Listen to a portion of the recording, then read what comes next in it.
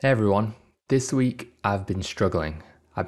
With issue 1981. In this issue, I outline a problem with the current Vendure data model as it relates to orders. The way we model orders is inefficient because for every order line, for each quantity, we create an order item entity. And this is okay when we're dealing with smaller quantities, but some businesses expect orders of 5,000, 10,000 of a particular part, for example.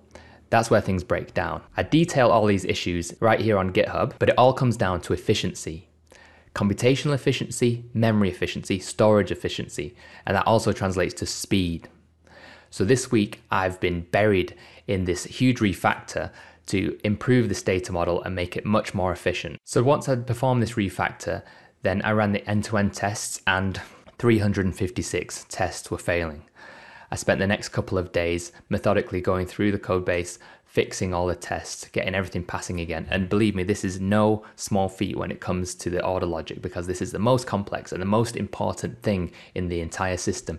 The calculations need to be right. That's not just adding up the prices, that's taxes, that's promotions, that's what happens with a refund, what happens when an order's modified. All of these things. It took a while, but I finally got it down to all the end-to-end tests passing. And then came the moment of truth. Does this make any difference at all? Have I wasted the past 3.5 days?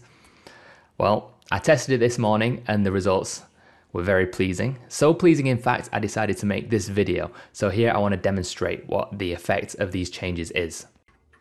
So I've got two GraphQL playgrounds here. On the left-hand side is the new version, which I've been working on this week. On the right-hand side is the current latest version 1.x. So we're going to change the quantity of an order line, and this really illustrates the advantage of this new design. So first of all, we'll start with a reasonable quantity, 10. So on the old version, or should I say the current version, if I do that, we get around 100 milliseconds, which is nice and fast, and that's totally fine. We'll just compare with the new version. Again, totally the same kind of range. Now let's up that to 100. So again, we are about the same range, 1 to 200 milliseconds.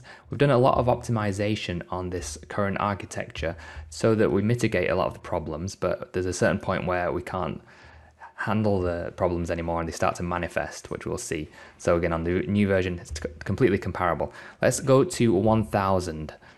Now we'll start to see some difference, 660 milliseconds, 800 milliseconds. So you can really see that it's slowing down. Still within the realms of acceptability, but you can see that there's trouble on the horizon. In the new version, let's go to 1000 products. Okay, again, we're just in the range of 100 milliseconds, no change. Now let's get into the realm of some kind of B2B parts supplier, maybe some electronic components where someone's going to order 5,000 of them. Let's see how long this takes. So what's happening now is each of those order items, 5,000 have been created. They all get looped through. We do things like checking the promotions against every single order item. So 5,000 times, very, very inefficient. And you can see that the performance is kind of trending quadratic here. So the more quantity that we add, then the performance gets exponentially worse. Let's compare that with the new changes, 5,000. No change, 100 milliseconds in that range. As you can imagine, if we go up further to 10,000, following the exponential curve of this performance, it's going to take a long time, so I'll leave that running.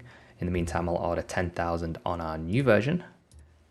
And again, it takes exactly the same time. So maybe I'm going to edit this and we'll see how long it eventually took to change the quantity to 10,000 in the version 1.x of Vendure.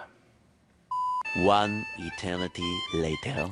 36 seconds. So any further than that, your server's going to melt, everything breaks, customers flock away from your website, and it's a disaster. So not workable.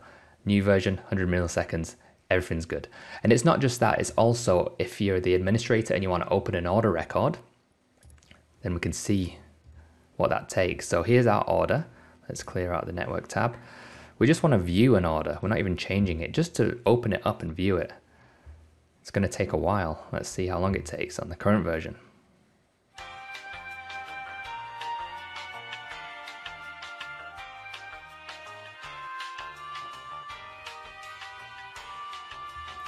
$13 just to open that order record. The new version, exactly the same quantity. Let's clear out the network tab. Open. 200 milliseconds. All right, I hope I've demonstrated this is a major change. We're having orders of magnitude better performance when we're dealing with orders, which is the whole point of an e-commerce system. So I'm really excited. It is a breaking change. There will be migrations needed to take your older data structure for existing orders and port it over to the new version. I'll do my best to make that as easy as possible. But as you can see, I hope you agree, the results are totally going to be worth it. Vendure 2.0 coming soon. See you later.